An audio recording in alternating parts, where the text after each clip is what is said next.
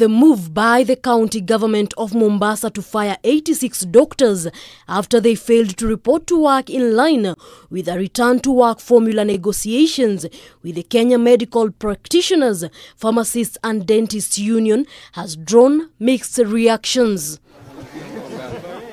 Although the order has since been lifted after the officials from the council and the county government held negotiations in a bid to find a resolution on the matter, KMPDU now says the doctors in the private sectors will now join their counterparts in the strike come Monday should their demands fail to be met.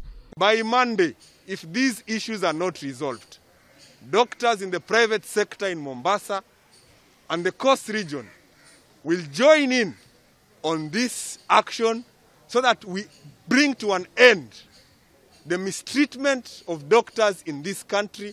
This comes at a time when the Kenya National Union of Nurses has called on President Uhuru Kenyatta to intervene to end the strike that has seen healthcare services collapse for over a month. We want to ask our members to stay put on the strike, not to be lured, not to go back to work. According to the Nurses Union Secretary General Seth Panyako, the standoff between the two levels of government and the union has led to paralysis of critical healthcare services in public facilities. There's very serious, sharp difference between the national government and the county governments. We therefore, as a union, humbly request the president to intervene. Panyako denied claims by the Council of Governors that counties had no monies to fund their return-to-work formula. The national government, through the Ministry of Health, has pledged to fund the return-to-work formula.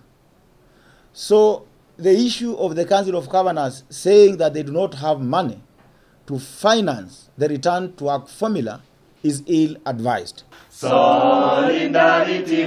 Clinical officers, on the other hand, downed their tools on Thursday after governors failed to implement the return-to-work formula they signed with the Ministry of Health last week.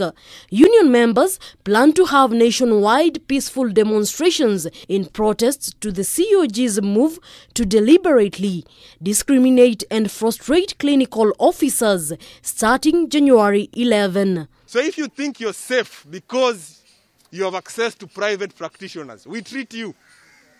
We will not treat you, so that you also feel the pinch of the common mwananchi. Separately, Kenya recorded 221 cases of COVID-19, bringing the total cumulative test to 1,081,863. On the positive cases, 201 are Kenyans, while 20 are foreigners. The youngest patient is 4 years, while the oldest is 85 years old. Mombi Wambogo, K24, The Loop.